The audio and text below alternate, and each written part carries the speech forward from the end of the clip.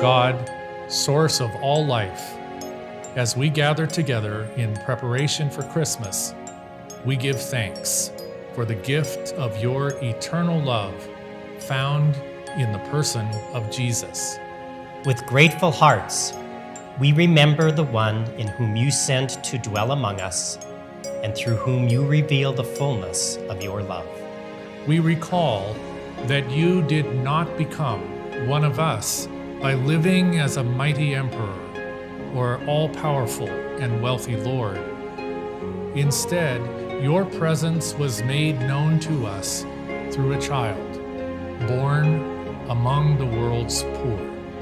Born to parents far from their home, your love in our midst is seen not in the places the world might expect, but in a stable, surrounded by the creatures with whom we share our common home.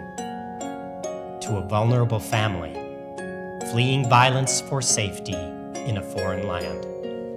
We give thanks for the many ways your love is made known to the Gonzaga community through our students, staff, faculty, Jesuit community, alumni, and friends.